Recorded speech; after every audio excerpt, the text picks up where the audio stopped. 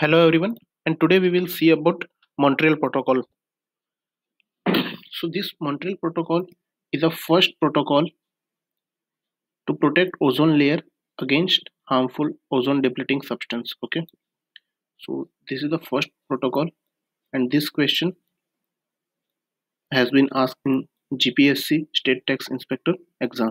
Okay, this thing, which one is the first protocol? Okay, so what is ozone layer? Ozone layer is a thin layer of ozone gas that is in upper stratosphere. In our atmosphere, it is present in atmosphere's upper stratosphere layer. Okay, there are different layers of atmosphere, and in that particularly stratosphere. Okay, and the ozone layer, it is a very thin layer, and it protects us from harmful UV rays of sunlight. Okay, so what happens if the ozone layer is depleted? So here you can see an image like this is the ozone layer, and here it is broken, and so direct ultraviolet rays are coming on the earth, and here the ozone layer where it is present, it do not come on the earth's surface, it directly reflected back.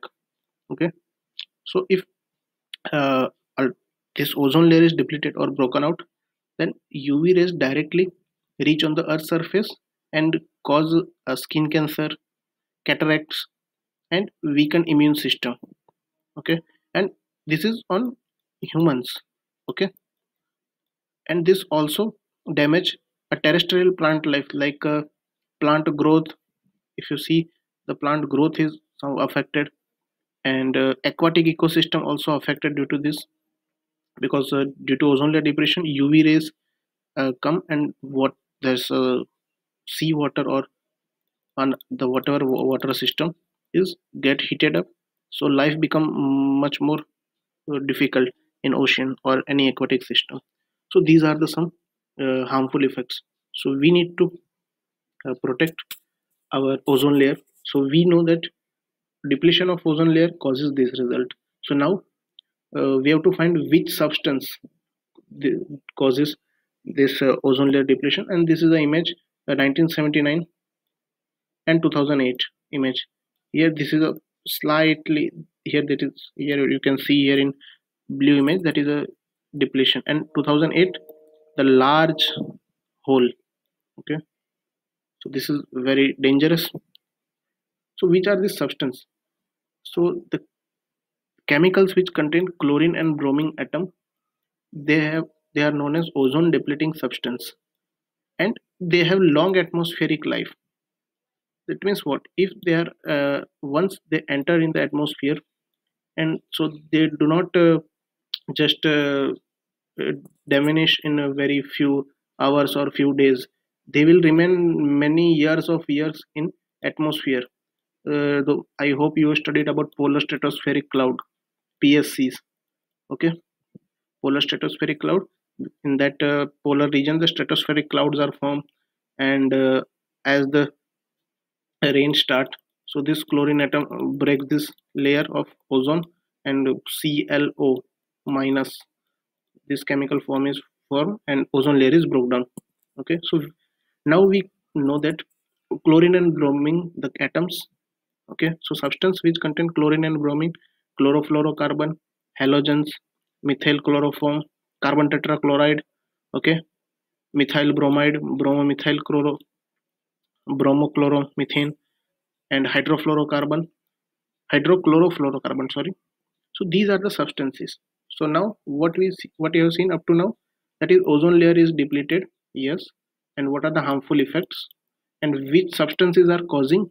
Now where we are using these substances? So generally in refrigerators and air conditioning, the gas, or you can say that refrigerant. So this is the main source of the ozone depleting substance. Fire extinguisher and pesticide, and the cleaning agent, that foam based cleaning agent that we are cleaning nowadays, that is also okay. And the insulations, that in the, not insulation directly, but the process by which the insulations are made, generally they are also contributing in this. Okay, so what Montreal Protocol say? So as per the Montreal Protocol, we have to phase out all this substance, not just single day, like today protocol is passed and from tomorrow phased out all the products that we are using. No, it is subsequently, step by step.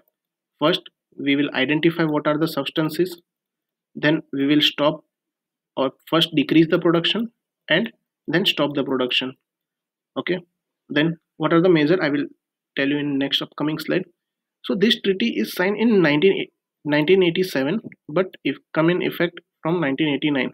But as we know, in our constitution also, the in parliament there are amendments. Okay, as per our requirement we are amending our constitution. Okay, so as day by day we come to know about more ozone depleting substance. For example, let me tell you example of our constitution. So there are provision of fines or any law that we have to make. Okay, so we are amending. When we are amending, when we come to know about that problem. Okay, so as we come to know about more and more substance, so that we have to add in the list, and if there is any new major steps, then we have to also add it. So there will be some different meetings. So this is the 7 revisions are made, and this summit is happened at different places. In 1990 London, 1991 Nairobi, 1992 Copenhagen, 1993 Bangalore, sorry, not Bangalore, Bangkok, sorry, my mistake, then Vienna, and then again Montreal, and then Beijing. So now as per the Montreal Protocol, if we strictly follow the norms that we have to stop the production and stop the uses and find out the alternative and green refrigerants. So whatever the hole that we have made, I have shown earlier here, so we can recover, fully fill, again refill that gap by 2050. Okay, so these are the main outcomes, main advantages of. Now till now 191 countries, if I'm not wrong, I think this data is changed. I think 197 or 195 countries have signed it and they are following this. So what are this phasing out? As I told you earlier that I will show the in next slide. So these are the, what is the phase out? Phase out means first production control. That means if a country or globally the harmful chlorofluorocarbon is produced, so we have to first reduce the production, and then gradually we will stop the production. Then consumption control. If the supply is zero, then demand will be high. But if we give them alternative like R12 we were using in our domestic refrigerator, but not drastically, but gradually we have reduced its production, and then ultimately we have stopped the production, and we have found alternative of R134A in refrigerator. Okay, so if you do not provide R12 refrigerant, then they will not consume. So gradually we have to reduce the consumption. Okay, we cannot say that whatever new equipment that you have purchased, that is 5 year back, now you have to change. But whenever its life cycle become over, then you have to change the equipment. But at that time, a new technology product that we have to produce, that you have to purchase. So that is the consumption control. Third is trade, import and export and re-import control. That means in a particular country the chlorofluorocarbon is manufactured, but it is exported to some other countries, because not every country is producing refrigerants and all other things. Some are imported and some are exported. Okay, so we have to control on productions also. Like for example, in country X we have stopped the production or we have reduced the production, but in country Y there is no restrictions over that. So this country can for profit, so not country or any manufacturing unit, so for making a profit they can sell it to Y country as an import. Okay, so this we have to also control, because one is phasing out the substance but other country is not phasing out, then there is a no meaning. So we have to, so in this protocol the trade control is also mentioned. Then adoption of ozone friendly technology, like we use the substance which will not contain the chlorine and bromine atom. Okay, so the example is we have shifted from R22 to R134A refrigerator. Okay, R134A based refrigerator, this is a eco-friendly refrigerator, we can say that. Okay, so this will not, because this R134a is not containing any chlorine or bromine atom, so this will not be harmful for ozone depleting substance. Okay, so this is the adoption of eco-friendly technology example. So worldwide there are many research and development are continuous to phase out this ozone depleting substance. And next is training and capacity building. Let me give you this example again. What is this training and capacity building? uh, you can say that operator or worker, okay, a technician who is trained for R12. For example, a technician is using doing service of air conditioner or the maintenance of air conditioner, so he used the tools and technologies and whatever the training he taught for R12 refrigerator. Okay, but now R134 is changed, and this is a, we know this is azeotropic refrigerant. Okay, those who are from mechanical background, they know very well azeotropic refrigerant. So the charging gas, the charging, the pump, that is the different for this, the charging methodology is different for this. So we have to give the training to this technician again, so that he can use this technology. Otherwise we will not use this refrigerant very for eco-friendly manner. And capacity building means what? For example, for R12 refrigerant we use the 5 mm diameter charging pipe. Okay, but in R134a you may require 4 mm or 6 mm, so we need to produce the charging light as per this. Okay, so we have to change the system, so that is known as capacity building. Or there is a, for example, if I will give then for old refrigerant the charging mechanism is somewhat different, and R134a the charging mechanism is different. Okay, so we have to uh, shift the new station. It's like we are talking about electric vehicle, but for electric vehicle we need to create charging stations also, so that is known as capacity building. So this is the same thing, okay, in a refrigerant and other ozone depleting substance. So these are the phase out. What is the phase out meaning in Montreal Protocol? So these are the steps in Montreal Protocol that they have taken. Now what the effect? So the what are the developed country, so they have phased out in 1996, 1994 and 2005 subsequently, but in developing country they take time. Okay, yes, it is obvious. Now if we talk about in India's context, so we have phased out chlorofluorocarbon in 2010, halogens also, hydrobromocarbons, and but HCFCs, hydrochlorofluorocarbon, it is R22 refrigerant. Okay, we are expected to phase out in 2040. Okay, so these are the uh, measures taken by the India in context of Montreal Protocol. Okay, hope you have cleared and understand what is this. And one is monitoring.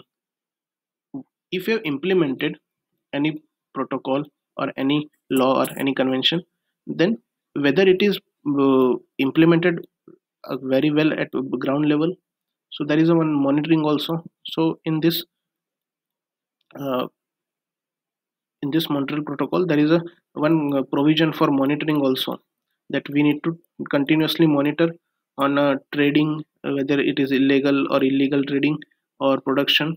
So there is monitoring mechanism also. So what are the results, whether it is success or fail? So this is a one successful protocol. Okay, so here it is a graph. So if the Montreal Protocol not signed, so then this chlorine content in atmosphere, this will be rise like this, but after this it is slow down gradually and phased out as the year increase. Okay, so and due to this our first impact, what we can say that our first positive impact on our environment became in 2006, that there is a partial recovery in ozone layer. Okay, so this is our sorry, not 2006, sorry, it is in 2015. Sorry, it's my mistake. So in 2015 there is a partial recovery in ozone hole. Okay, so this is our first positive impact of humans on environment. So this is the main benefit of this. And due to this COVID-19 lockdown worldwide, so in 2020 there is also partial recovery observed in ozone layer. So these are the some good benefit, and here it is a graph showing the different halogen, hydrofluorocarbon, and carbon tetrachloride, all these elements in that environment. So this is the continuously increases, but after 1991 or 1995, so these are continuously phased down. And this graph show if there will be no protocol, then this layer will go up and up, and the ozone layer is completely damaged. Okay, but as per protocol we are coming down at 2021 here. So we have obviously reduced our chlorofluorocarbon and other ozone depleting substance in our environment, but we need to be very careful in upcoming future also. We have to continue develop new technology, that is eco-friendly technology, eco refrigerants, and okay.